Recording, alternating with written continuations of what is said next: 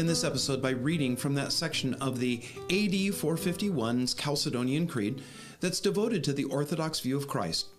We find there this: "We then, following the Holy Fathers, all with one consent, teach men to confess one and the same Son, our Lord Jesus Christ, the same, perfect in Godhead and also perfect in manhood, truly God and truly man, of a rational soul and body, consubstantial with the Father according to the Godhead, and consubstantial with us according to the manhood, in all things like unto us, without sin, begotten before all ages of the Father according to the Godhead, and in these later days for us and for our salvation, born of the Virgin Mary, the Mother of God, according to the manhood, one and the same Christ, Son, Lord, only begotten, to be acknowledged in two natures, inconfusedly, unchangeably, indivisibly, inseparably.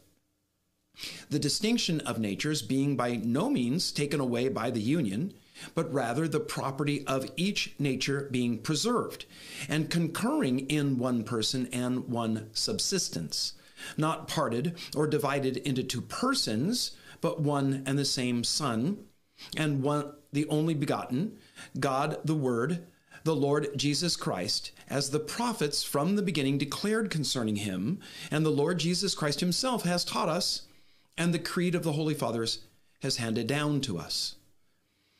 Now, I want to ask you to compare those 205 words to the 75 of the Apostles' Creed quoted by most Christians from memory 300 years before.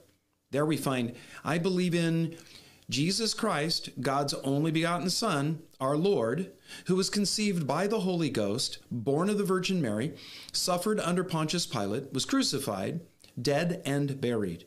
He descended into hell.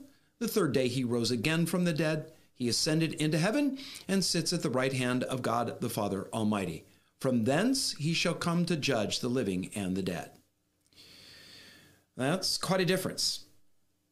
What moved church leaders to draw up such exacting language regarding who Jesus was between the 2nd and mid-5th centuries? Well, that's the subject of this and the next episode. Along the way, we will encounter some interesting developments in the church and some rather colorful characters.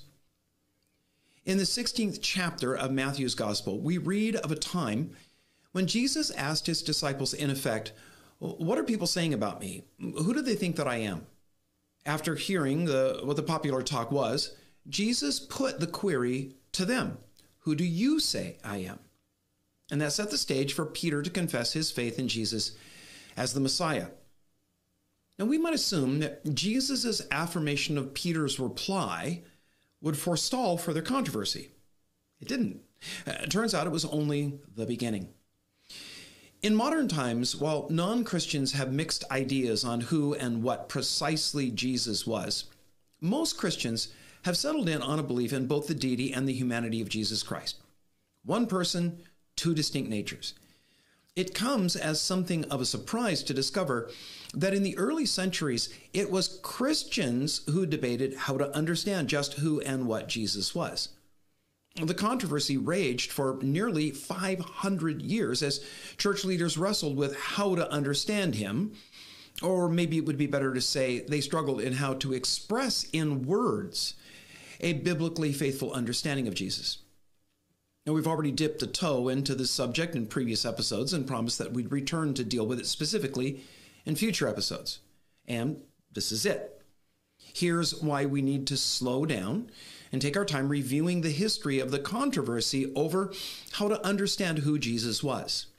We need to camp here for a bit because this issue consumed a good amount of the church's intellectual energy during the 4th and 5th centuries. Today, we accept the Orthodox view of the Trinity and the nature of Jesus as God and man pretty readily, not realizing the agony early church fathers endured while they labored over precisely how to put it in just the right words what Christians believe.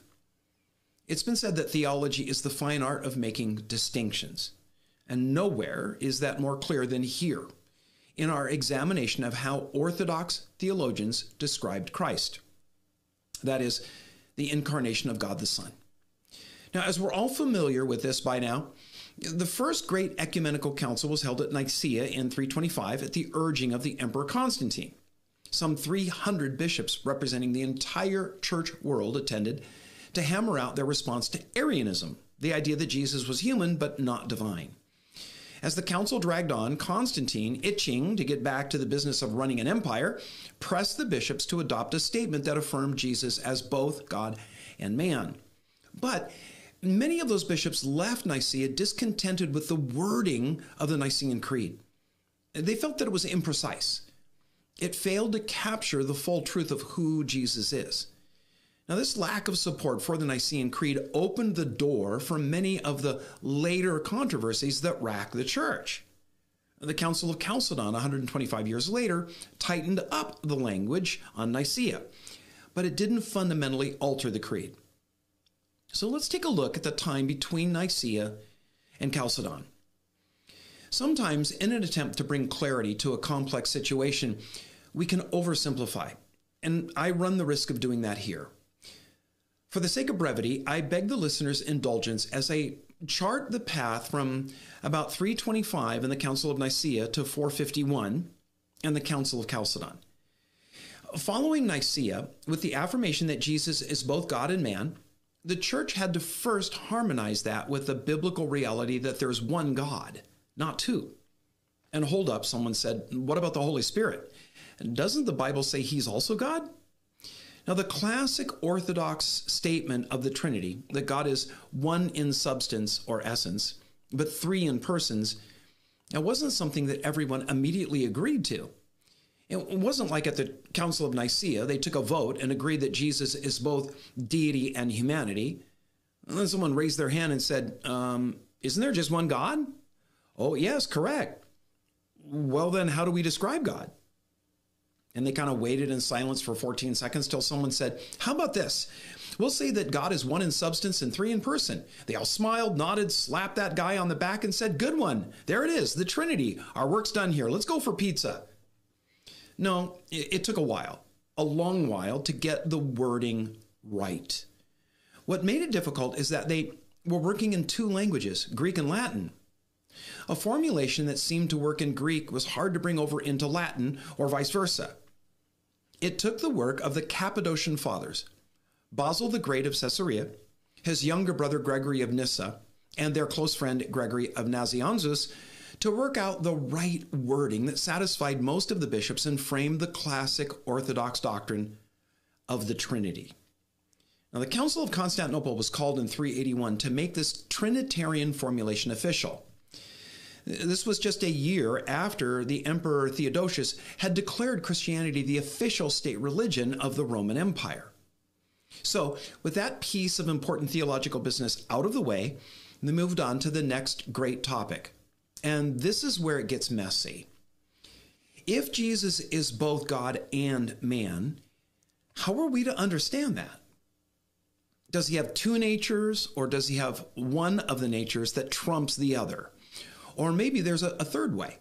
Did the human and divine natures fuse into a new hybrid nature? And if Jesus is a hybrid, do Christians get to drive in the carpool lane? Different camps put forward their scheme and fought hard to see their doctrinal formulation become the official position of the church.